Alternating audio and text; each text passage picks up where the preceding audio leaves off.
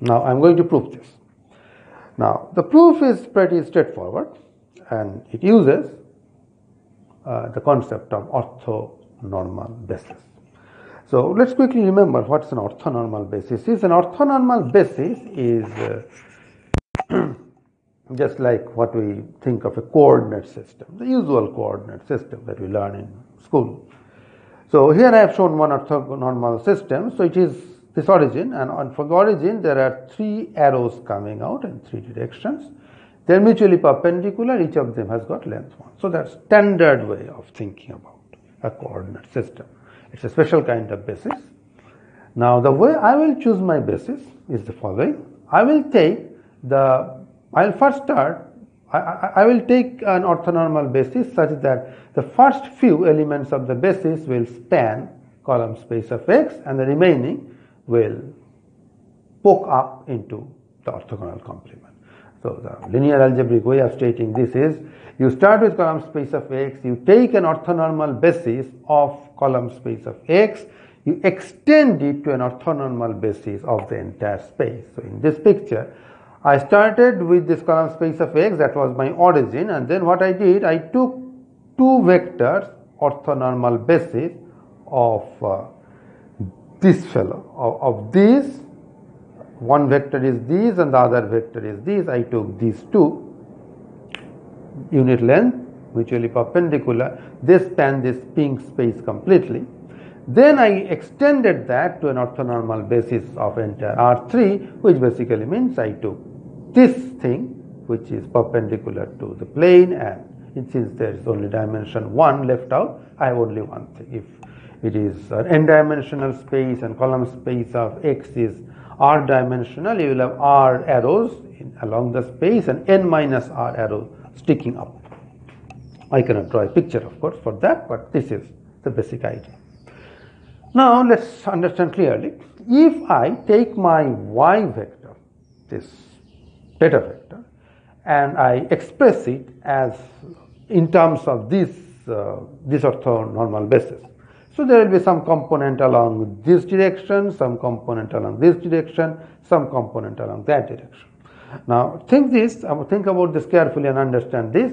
If I look at all the components along these cyan arrows, that is the things that are lying on the column space of X, all those things together will actually give me this projection. So, is that clear? So I am taking all that part of the orthonormal basis which is on my column space of X.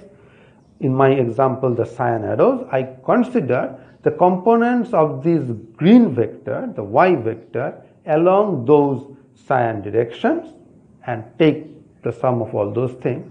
They will give me the projection of the green vector on the column space of X, namely this red arrow.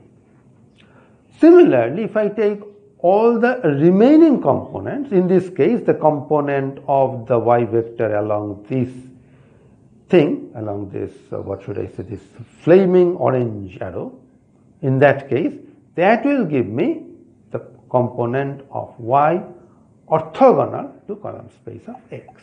So there may be multiple such arrows. In my case, it's just R3, so I do not have more arrows, more such flaming arrows. So if I have more such arrows, take the component of all this thing, of the y vector along all those things, take them together, that will give you this red arrow. So is that clear? That is very important. So if it is not clear, just rewind the video and understand this part.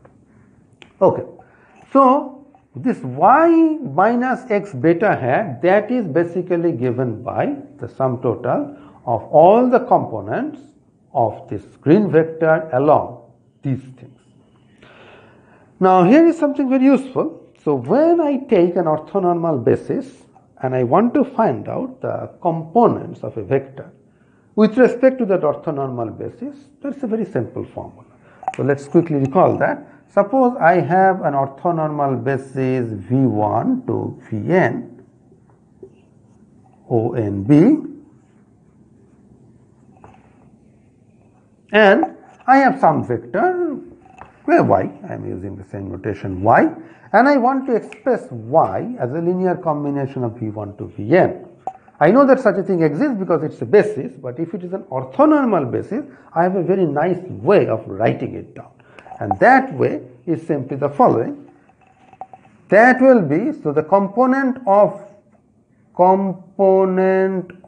y along any Vi, if I want to find that out, that will be simply Vi transpose y. So I should better say that by the component I mean the coefficient.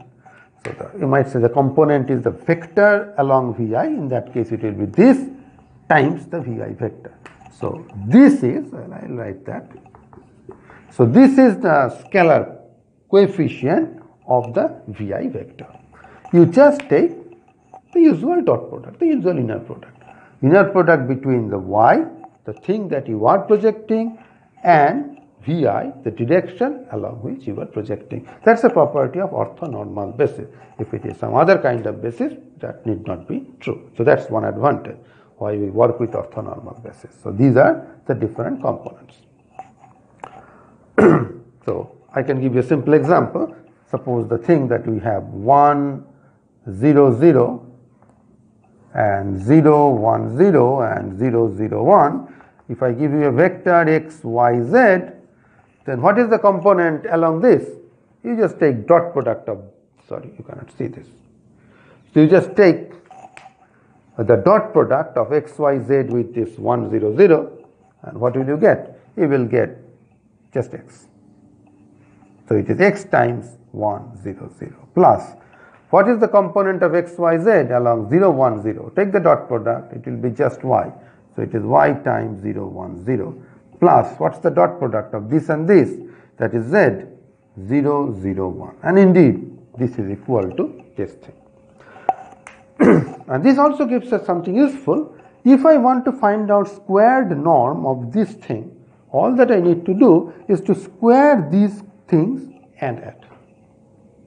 So when we work with Euclidean basis, we are always used to thinking of the squared norm as the sum of the squared components, but this is actually true for any orthonormal basis, not necessarily the Euclidean basis. So we are going to use these facts here.